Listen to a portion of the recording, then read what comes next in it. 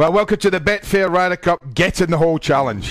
Well, that will be a challenge looking at the state of this lot at the Manchester United training ground. Well, there's Team Europe, pretty powerful, and this is Team Americas. I'm not too sure about this three.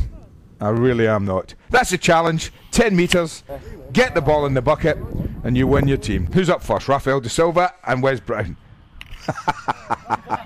Well, I have to say, that would help if Rafael de Silva could get the ball in the air. Now, let's see Darren Fletcher. Come on, the Scots lad. Oh, what an effort. Good on you, Darren. It deserved better than that, son. Don't worry. It's a fabulous shot, in my opinion. Well,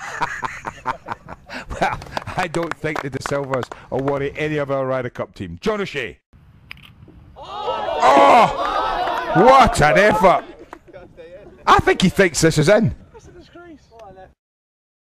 Have a look from behind. Just as it pops in the bucket, he turns away. And then when he turns back, it's popped out again.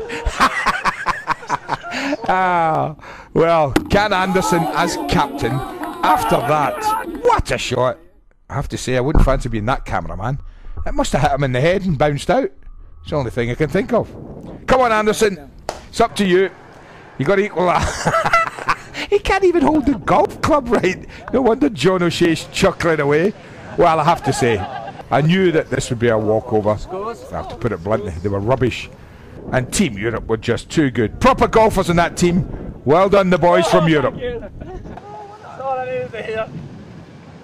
But will Team Europe take the spoils at Celtic Manor?